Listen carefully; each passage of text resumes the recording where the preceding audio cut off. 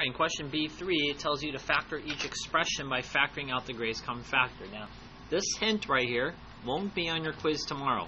I'm just going to tell you to factor. You should always be thinking, does a problem have a greatest common factor? This one does not. 1, negative 12, and negative 28. Even, odd. This is an odd number, this is an odd number, there's very likely a number.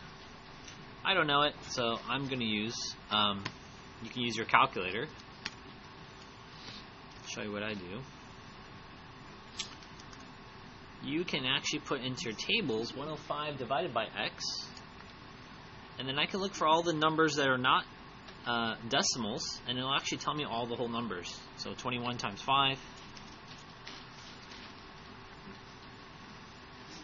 15 and 7,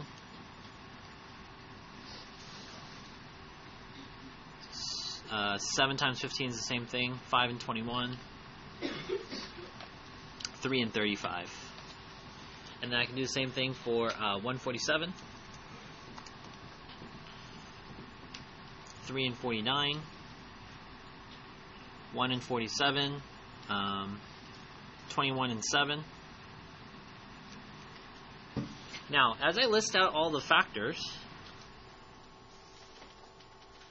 let's get one more just to demonstrate this. 21 and 7, which we already had. That's probably it. What does that mean? That means that 105 is 21 times 5 times x times x times x. And negative 147 is negative, I'm going to choose negative 7. Negative 7 times 21 times x. Plus, what do they have in common? 21 and 1x.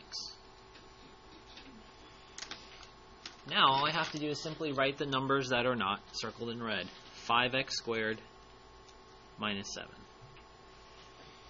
You'll notice this one, you're missing a b value. And so that's 5x squared plus 0x minus 7. But if I do the x method for this, that would be negative 35 and b value is 0. Are there two numbers that multiply to be 35 and add to be 0? No. Now, here's another hint.